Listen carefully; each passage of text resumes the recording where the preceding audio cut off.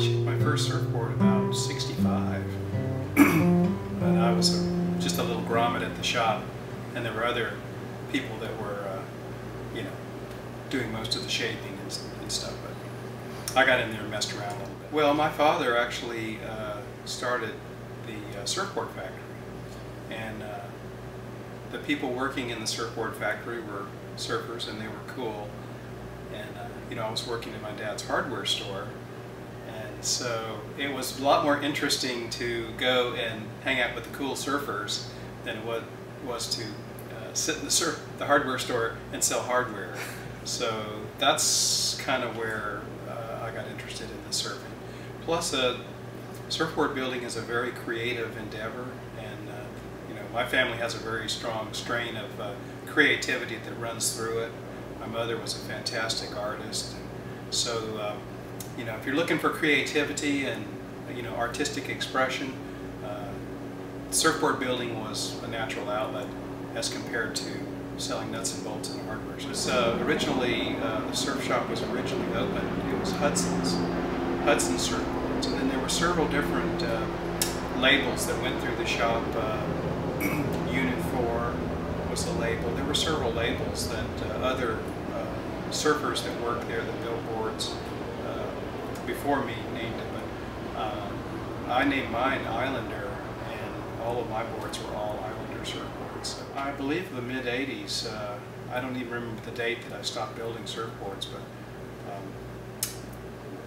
when we were building surfboards, all along we did all sorts of different side jobs and projects because of the fiberglass and the high level of quality that a surfboard requires.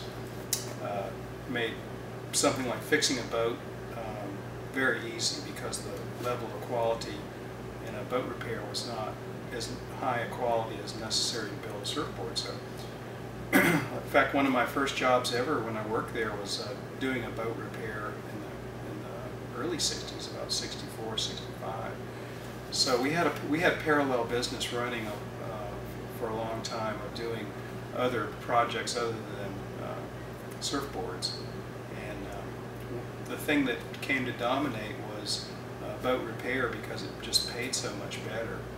And you know, we're working for people who had a lot of disposable income, wealthy people who had boats, not 17-year-olds, but you know, very little income. So it became a financial decision, and I resisted it for a long time because my heart was in the surfing and the creativity of the surfing, but I finally just admitted that I could make more money doing something else, and that was the decision that made me close the surfboard factory. Ricky Bullock probably shaped the most boards at our place, and he's still around. Steve Forstall, who I think is a fantastic craftsman. Those are two very strong names.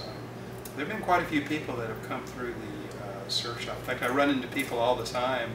I was at Home Depot ordering some wood today, and the guy selling me the wood bought a surfboard from me a long time in the 60s. You know, he knew the names of some of the old boards and things, so it was quite interesting. We, you know, went back through time together there while I was buying my wood for my dad. Well, you know, surfing is 100% subjective. So if everyone thinks that a certain design does a certain thing, everyone agrees that that's what you want to do with the surfboard, and of course that's going to be the most effective design. It's very, very subjective in that, you know, because it's totally a feeling. So if you're trying to perform a certain activity on the surfboard, like if you were nose riding, or you know, doing loop-de-loops or cutbacks, or if you're focusing on a particular maneuver, then you can design the board to perform that maneuver. And I think that what has happened is different maneuvers would become popular or high scoring in the surf contest, or the pro surfers would popularize certain maneuvers, and that would influence the design of the board to accomplish that particular maneuver. And so a lot of people would follow, you know, the trickle-down effect from the top of the food chain. We bought a container load of used surfboards from California in the 60s, probably 65. And all these surfboards, there were factory rejects. They might have been from pawn shops, who knows, but some of them had holes in them. It was very interesting, and it was like having Christmas. So we got this big batch of surfboards in. You know, people would pull them out. Well, look at this one, and they were all different brands, all different. It'd be like getting Paris Hilton's wardrobe. You know, if you're a woman, like, oh, look at all these different clothes and things. So it was very interesting to see the different designs and the color, and ornamentation was very important. Yeah, absolutely. I was influenced very heavily by Skip Fry, and he's San Diego shaper. Very nice guy, built great.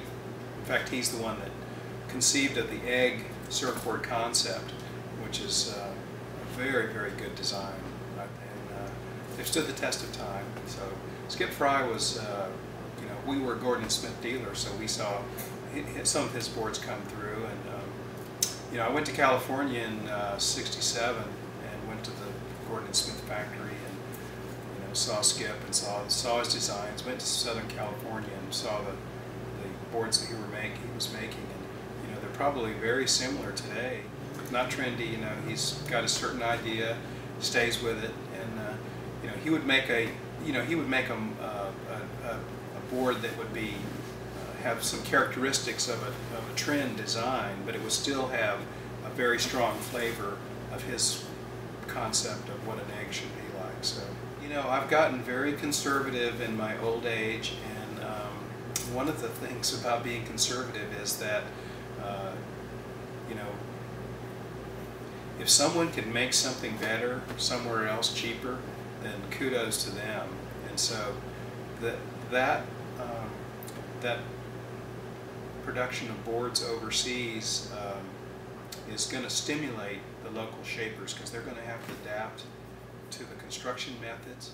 I do believe that local shapers still going to give very good value, because localized designs are going